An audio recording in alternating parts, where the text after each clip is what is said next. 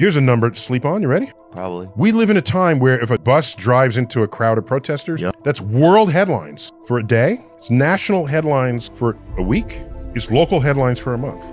Between 1939 and 1945, 1,000 humans were killed per hour of every hour. That doesn't happen today. Yes, we have war, we have conflict, people are dying. It's not like that. It is not like that. Not long before that, there was another world war, plus a pandemic on top of it that ultimately killed more people than the World War did. Wow. We have more people and fewer people are dying and fewer people are living in poverty than ever before. My point is, for the last 30 years, they've asked people, are you safer this year than you were last year?